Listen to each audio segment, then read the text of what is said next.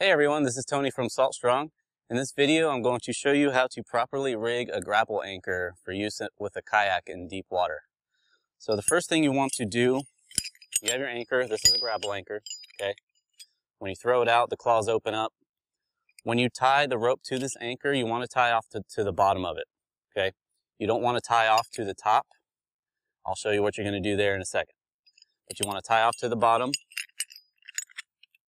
Then you will need a zip tie, okay? You want to zip tie the rope to the top of the anchor. Now what this allows for, if you get your anchor stuck in the bottom, let's say it gets caught on rocks or a tree stump, what happens is this part will break free, okay? And then you'll be able to pull your anchor out of those rocks, out of the hole, wherever it might be. Also, a little tip for having a deep water anchor: if you want to quickly disconnect yourself and without having to pull up the anchor, you want to attach a little buoy to the end of your rope.